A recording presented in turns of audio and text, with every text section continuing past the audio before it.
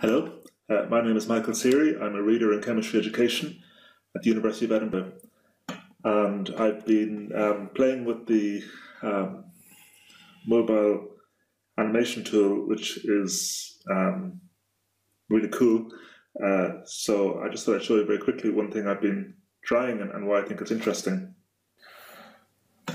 So here's just a very simple thing I made up in a couple of minutes.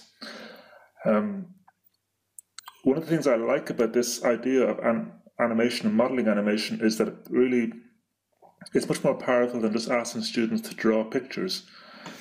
You can get if I play this again, what I'm trying to get across here is a sense of atoms are separating, there's very slight subtle shifts in atoms moving and so on as molecules react and merge together.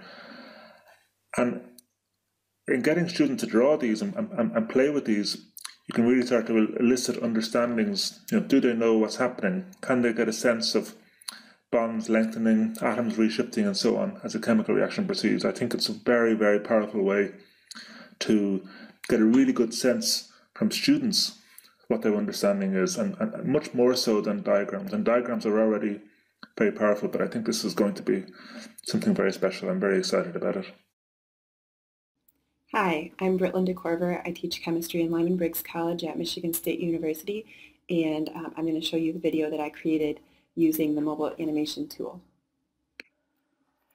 I chose to do an animation that had a lot of particles. You can see that the screen is pretty full. I was showing the dissolution of sodium chloride.